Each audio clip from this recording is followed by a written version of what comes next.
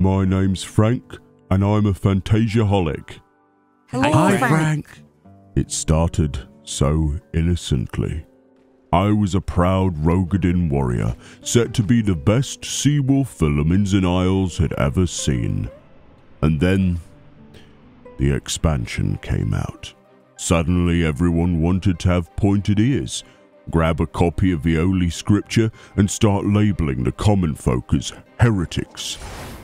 It was the start of the journey.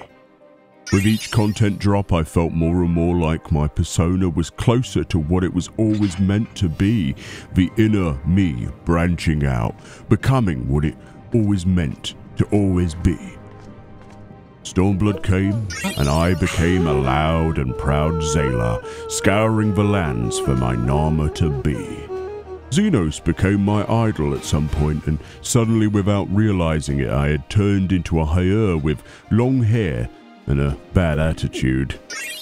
Shadowbringers came out, and suddenly ears appeared atop my head, and I began to order folk around the Crystarium and uncontrollably jump and cry with a lack of glamour choice. Then the patch content came. That's when things really notched up a gear or two. Suddenly I had dreams of wearing a cloak and channeling my inner ancient powers. Then I suddenly wore black leather and a headband and went around yelling, "This cannot continue!" The next day I would buy a costume and become one with the light. The following I would be yelling "Yar!" and destroying robots with the remnants of the one I was mimicing's adopted children's souls trapped deep within inside. By Endwalker, I had changed 7 times in total. I changed even just to punch Xenos in the face as a Popito. It's the right thing to do. Most gentlemanly. A fancy Rothgar for a day before running out of hat glamour. A void-sent Reaper. A literal goddess. A fabled Memoriate. And now, I'm back to my Rogadin roots. And I'm here to stay. Okay. That does it.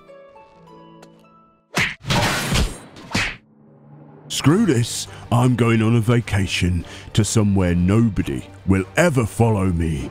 West to the far uncharted lands across the ocean. Enjoy your next expansion without me, suckers. Finally, peace. My home. Total.